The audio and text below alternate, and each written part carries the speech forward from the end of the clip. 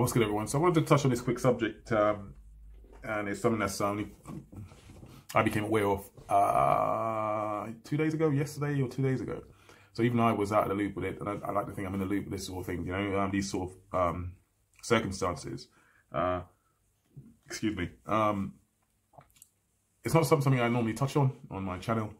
For the 5 or 10 people that view my videos, you would know that it isn't a subject I generally touch on. But this one is close to my heart because I was born in the Caribbean, came here as a young teenage kid.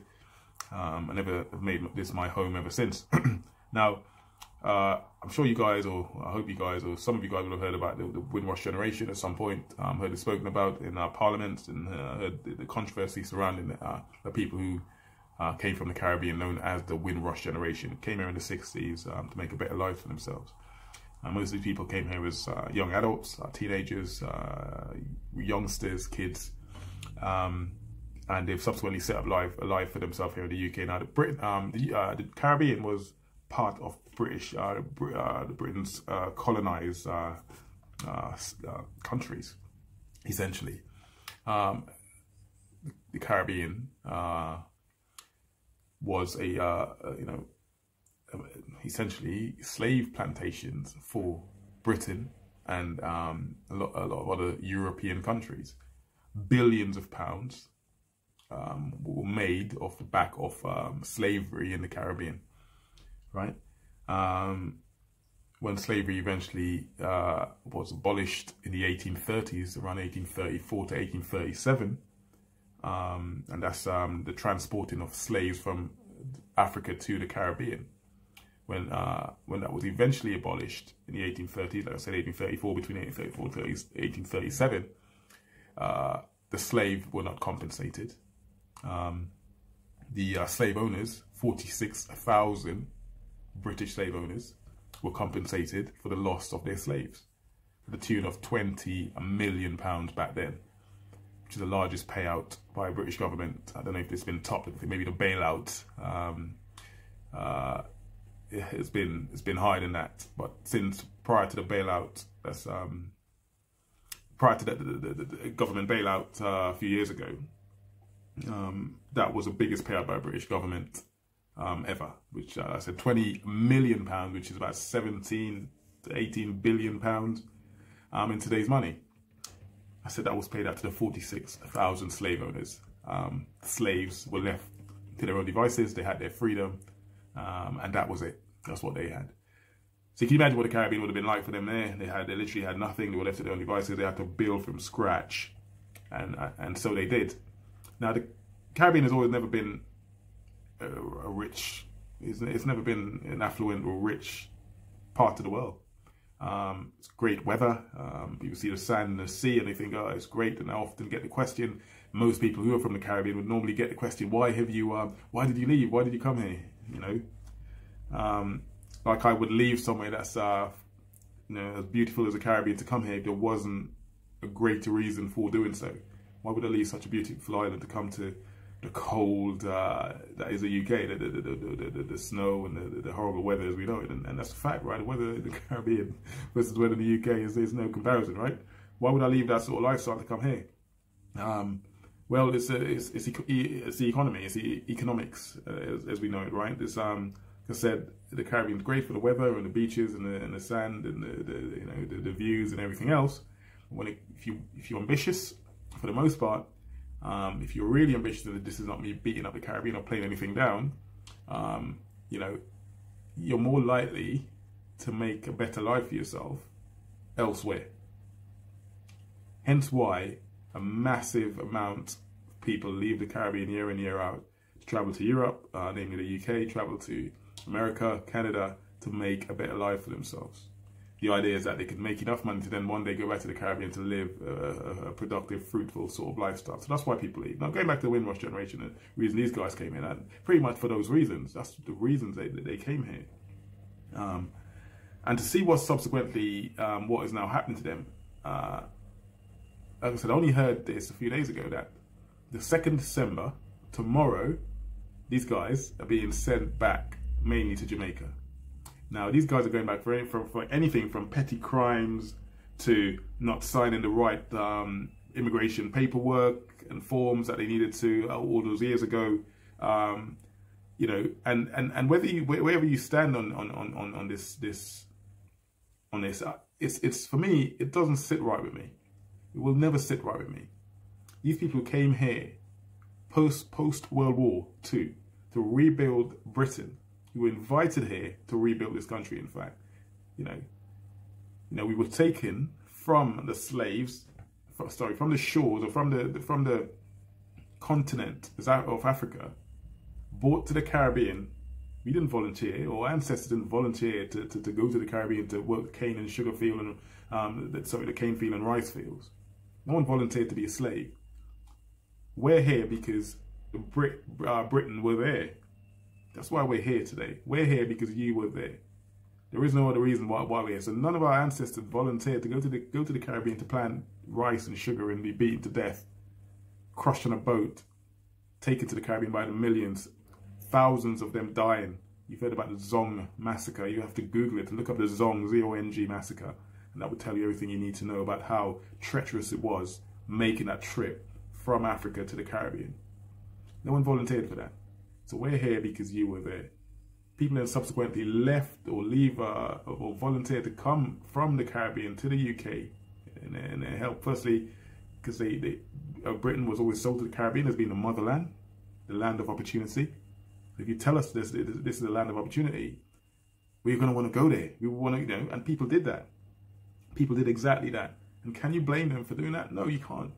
You know, people did it because they wanted a better life for themselves, their kids. They left kids behind because they wanted a better life for their families. So that's essentially why they did it. Some of them subsequently came here and they've settled here for life. They've joined the military, have served in the military. People like myself have served in the military. People have done tours and they're military veterans, right?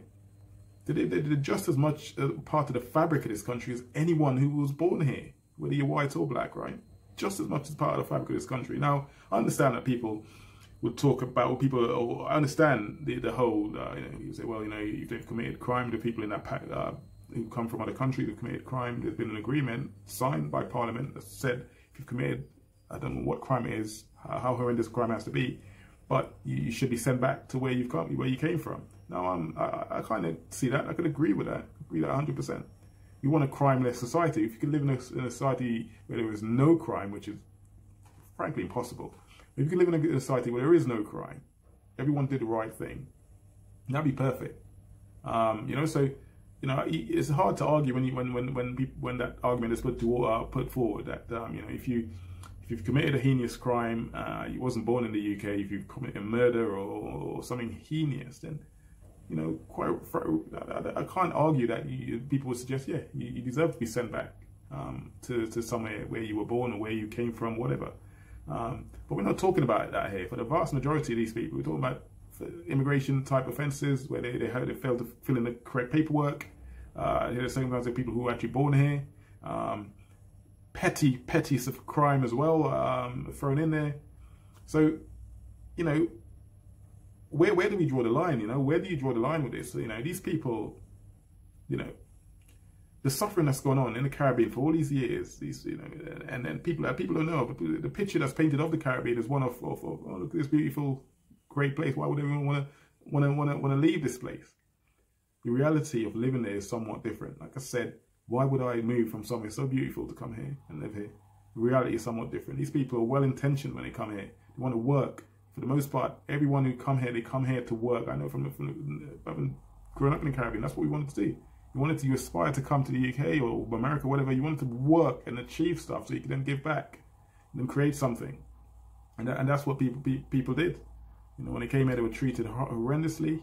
You look at the Windrush documentary and you see how bad these doctors, nurses for the most part, were women who came from the Caribbean as nurses, but from Barbados, who invited her to come here as nurses, were spat on, were called the most horrendous names, and treated like crap. But they stayed and they fought because that's what's in our heart, and that's what we came here to do. We're not one for giving up. If we got through slavery and the way these guys were treated, we're not going to give up by being called names or being spat at. They saw it through. These are good people. These are good people. They've done no wrong. They deserve to be here. They're part of the fabric of this country. just like anyone else who was born here. In fact, more so for what we've given as slaves, as our ancestors gave to this country as slaves. The billions or maybe trillions of pounds made on the back of slavery that supported this country. A lot of the industries we know now today were built because of the slaves that we had in the Caribbean, right? And this is a history that people need to be taught. If people are taught this history, I think what's happening now, the deportation of these people, which should not be happening, they're part of this, they're part of the fabric of this country. Doesn't matter if they were born in the Caribbean. We were put in the Caribbean, right? They were put in the Caribbean. They should not be deported. None of these people should be sent back. I don't know, it's probably too little too late now, me doing this video. I hope someone sees it, someone important sees it, and something gets done. The likelihood is probably zero. But for me, it's appalling what's happening. It needs to be addressed. These people should not be sent back to the Caribbean. Most of them have never lived there. They don't know Jamaica, don't know these places, you know? Why is this happening in 2020? And they're brushing it under the carpet because we're also concerned with COVID-19, and rightly so, but we're also concerned with COVID-19. The countries we're opening tomorrow, the 2nd of December, and everyone's tied up with that. So that's going to be pushed to the side. No one's going to know. I think this is deliberate. It has to be deliberate. No one's talking about it. It's been pushed to the side. This is happening on the 2nd of December when the country opens. Everyone's getting back into what they're doing. People are going back to the pubs or whatever they decide they're going to do, going to gyms or whatever. And this would be the furthest thing away from their mind. So it's not in the public narrative. It's not in the press. No one's talking about it so they could get it done. Tell me that's not deliberate. Anyway, I've ranted on for 14 minutes. I hope someone sees this or someone resonates with what I'm saying. I hope someone today has a better understanding of our plight, our flight, or